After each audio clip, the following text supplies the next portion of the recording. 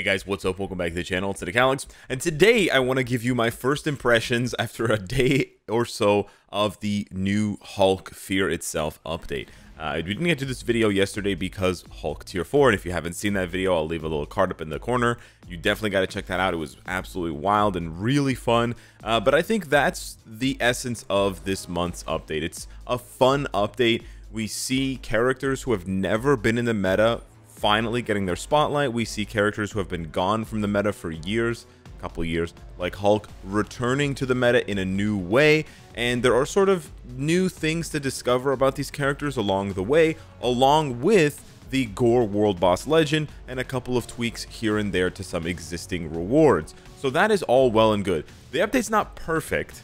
We will get to that. But I do think overall this update is an improvement on updates recently, not only because there is more content, but there does seem to be, it's anecdotal and it's, my opinion, kind of speculation, but there does seem to be a bit more effort that was put into this update versus maybe the last update or so, or a couple of updates. And again, I don't want to pit updates against each other, but I'm pretty happy with this one, and you know, I do think that most players are going to find something to be excited about here. So, talking about the characters first off, I think Hulk is going to be the biggest enigma for players because of the Tier 4 upgrade. You know, we expect the Tier 4 upgrade to be such a massive improvement that when we don't see the character blitzing through content and just deleting bars at any stage, just erasing bosses, we think that it's a bad upgrade.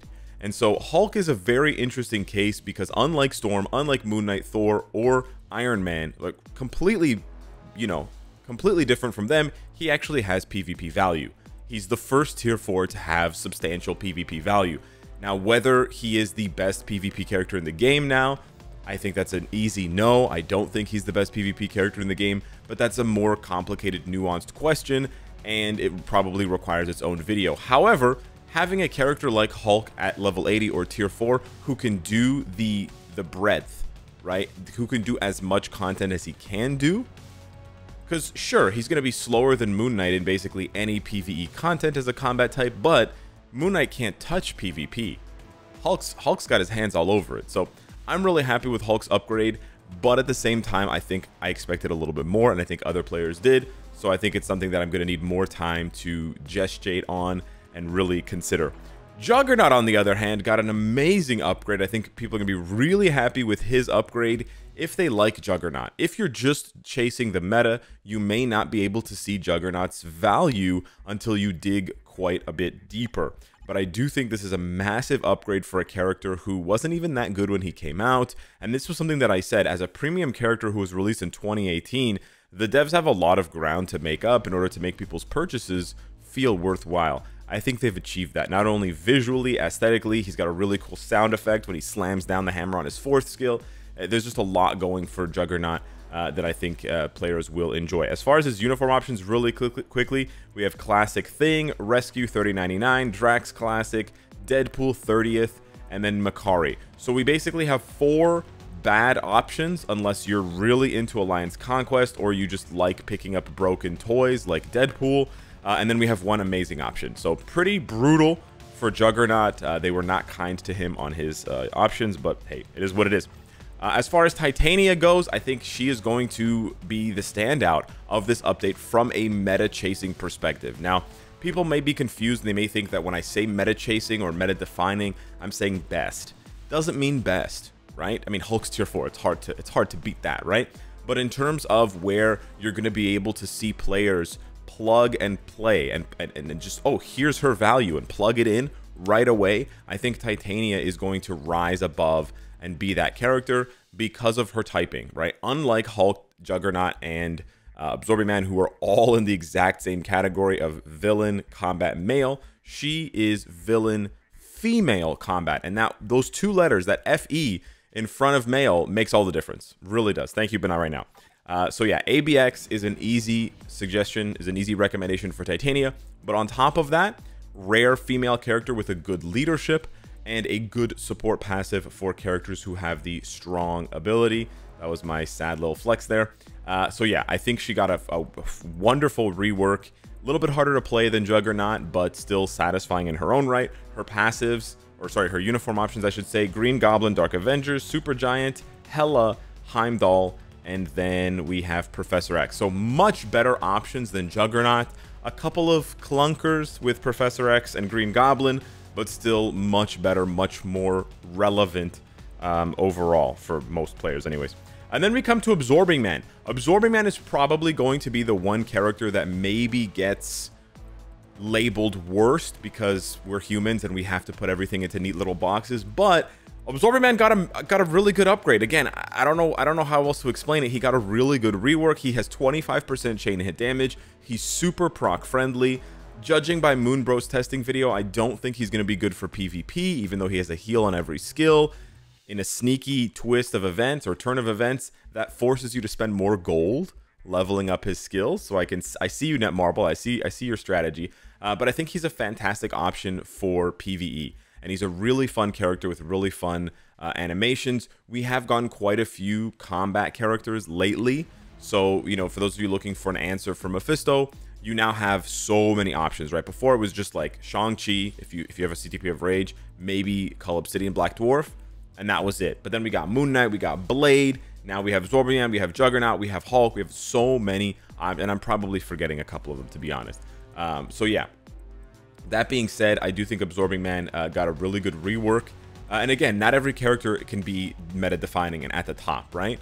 Like, there just aren't enough game modes that would have space to make way for all 4 of these characters. And we wouldn't necessarily want, well, I say we collectively, maybe the majority I'm speaking for, I'm not sure. Some people would like it, but I do think the majority of MFF players would not be happy if an update had 4 characters who were all at the top of the meta, because it would feel so it would feel like such a huge change, and it would feel like there was so much pressure to adopt all 4 of these characters and max them all out, right? And that much of a meta push is just too fast, right? Free to plays can't keep up, even low spenders can't keep up in that case, right? You're talking about, like, you know, almost 5,000 crystals right there just on 4 uniforms, not to mention all of the other resources. So it's kind of good that we don't have 4 meta defining characters in an odd way. But anyways, his options are Hawkeye, Captain Marvel, new one, the villain one, Invisible Woman Classic, X-23, and Scarlet Witch WandaVision. Also pretty crummy options, I gotta say. This old Scarlet Witch is really a kick in the pants. Not meta anymore and over a year old. Not meta and over a year old. Barely meta. And then Hawkeye's really good. So yeah, not the greatest optionals for this full update overall, which is weird because we've gotten so many good reworks. So I'm like wondering, like, where are all the rogue optional uniforms, or, you know, other characters, even support types who, you know, their value, like War Machine and stuff like that. Like, where are they as optionals? Where are the Eternals as optionals? Where's Thena as an optional? I mean, I guess she's expensive, but at least she's a good character. I'm not sure where to land on that. But yeah, that's how I feel about the characters. Moving along to content, I think that the Gore World Boss Legend overall is a step in the right direction. I think it's a fun boss fight. It definitely feels different than all of the other boss fights. It's not as frantic and as sort of position based as Ultron. The pace of the fight, I would say, I could probably just zone into the fight to show you guys, but anyways, the pace of the fight I feel is a lot slower, which feels a lot more like Null, but it's more like a deadlier version of Null.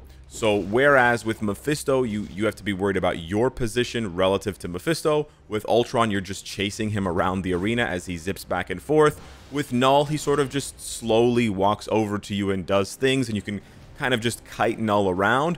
Gore is sort of like that, but he hits way harder than Null, so you have to be really careful when you're trying to position him. You can position him. It's a little bit difficult to, you know, show you guys stage mechanics because it's still a little bit of a low level for me. But with Gore, I think you have like a good mixture of sort of, it feels like Null and it feels maybe like Ultron a little bit with some of these attacks and some of these patterns. But I think they struck a good balance, and there's quite a fun sort of mini game, not mini game, but sort of like stage mechanic where if you don't do enough damage in time, and I'm actually taking too much damage by talking here, but if you don't do enough damage in time, Gore will summon his shadow monsters, and then you have to defeat the shadow monsters in order to interrupt Gore. So you do have an element of strategy where you have to think about characters and use characters who have a lot of movement speed or who have really short animations on their skills, so you can cancel them and get to the next mob because they're all spread out, or they have really large AoE, or if you really want the V-pad skill, there I just died, that's an auto kill, by the way, that kills you no matter what, or they have a V-pad skill that allows you to target multiple enemies. So I like the Gore fight. I do think some people are going to be really critical of it, but I think that criticism comes from the rewards. The one issue I have with the Gore World Boss Legend is it's not profitable, and it's not like, and I spent 5,000 crystals to unlock it right away, and I'm at one of the highest stages right now for anyone for Gore because I've been able to play it 10 times already, right? I'm still rank 2 overall. So trust me when I tell you that it's not worth it. And that shouldn't be the case, right? That should not be the case. This is cutting edge content. This is brand new content.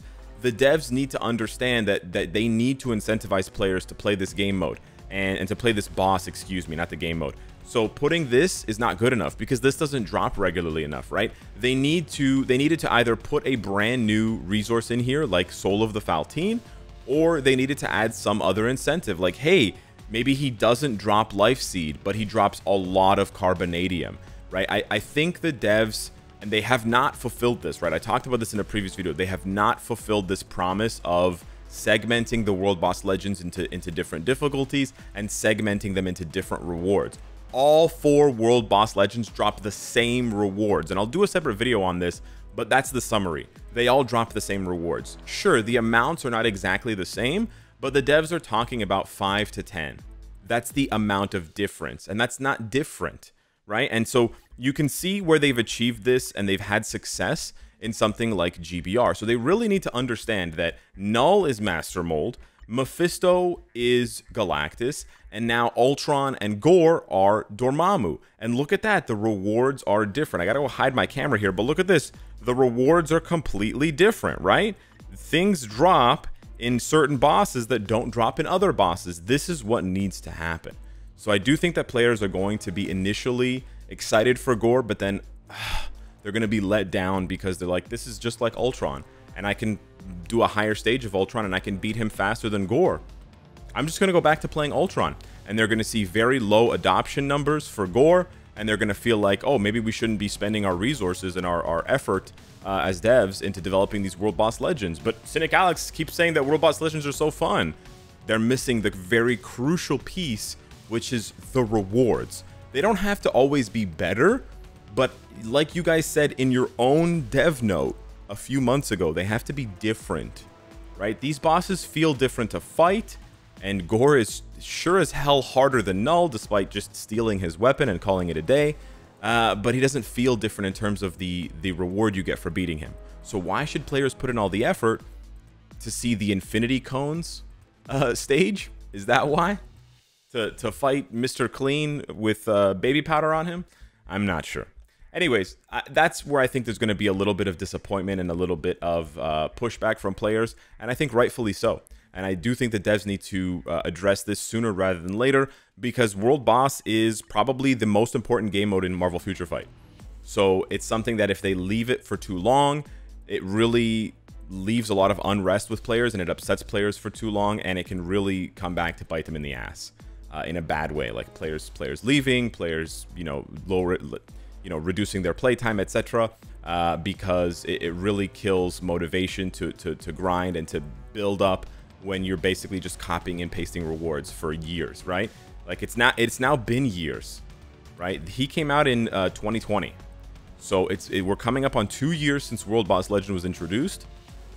It's time you guys stop copying and pasting rewards and actually make us feel like legends. Reward us like legends for taking down these legends. It's very simple.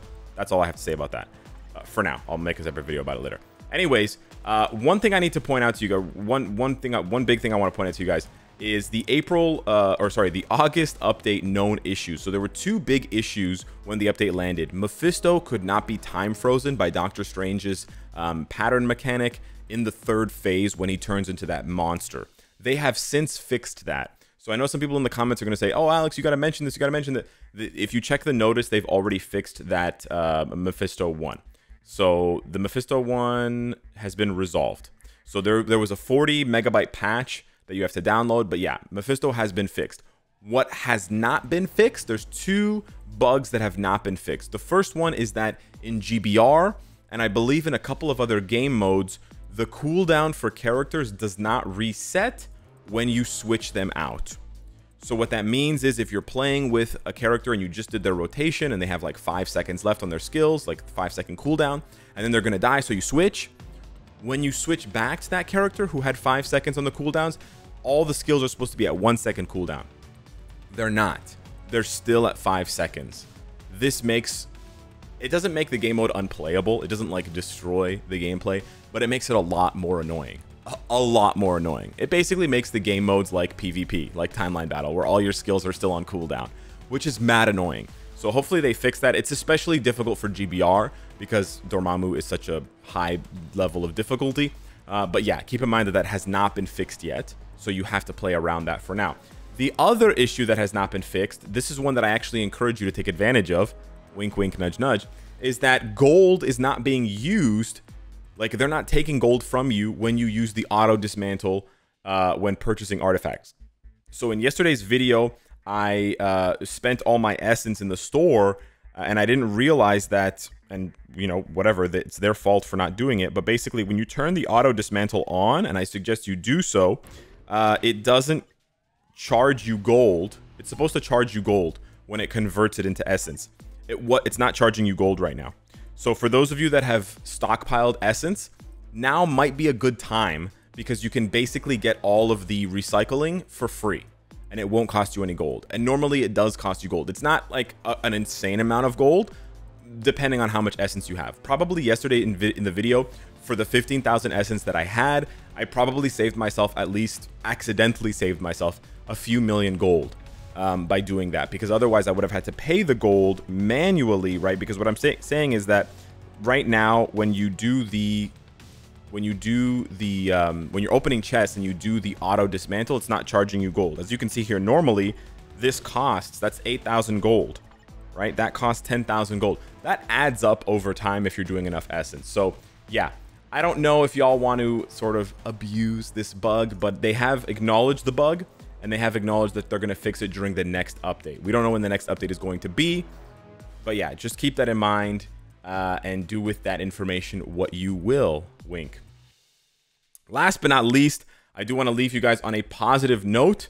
So we're going to talk about the Event Quest rewards. So this is the pre-update Event Quest shop. And in order to illustrate how much better this shop is than last time, I will show you the shop from 2 updates ago. So 2 updates ago, we had the Avengers update with Tier 4 Iron Man. That was when they first introduced Tier 3 materials into the shop. And they introduced it at 20 Essence and 20 Titan Component Packs and 15 Cosmic Cube Fragments. And you could trade them in for these various amounts. They introduced a couple of other things. That's all well and good. That's cool. However, it's way better now. So now they reduced the price of the Titan Record Selector by 90 tokens, which is awesome. They also more than doubled. They actually almost tripled the amount of CCF. So you can get 80 CCF for free if you collect all of the pre-update event tokens. So you can get almost 100 CCF for free extra every month. This is huge for new players, and I highly recommend that new players select the CCF, the Cosmic Cube Fragments, because it's so difficult to farm CCF until you have World Boss Legend unlocked and you have that guaranteed CCF. But you can also get 100 Dimension Dust, which is actually supposed to be Essence of Dimension. That's a typo. You could get 100 Titan Component Packs. You could get 100 Titan Component Packs and still have leftover tokens. So this shop is way better than it was before. They reduced the price of the 4-star rank up ticket. They more than doubled the bios from 20 to 50. They did a whole bunch of stuff. I really like this change. I don't know why the devs don't tell us this change because it's such a good thing and the players would be really happy. They should really try to highlight their positive changes and their reward changes more when they do forum posts. It seems like they're pretty bad at that, and I don't know why. I mean, it gives me more work, more content, which is nice, but it also means that fewer players know that they're actually buffing rewards, which Everyone should know that, right? Whenever you buff rewards in a mobile game, everyone should know that because that's a main reason why people play. So anyways, that's the update. A lot of good, some bad, a bit to be worried about. Hit me up in the comments down below. Let me know what you think. Thank you so much for watching. Smash the like button. I'll be live soon on Twitch, and I'll see you in the next one. Take care.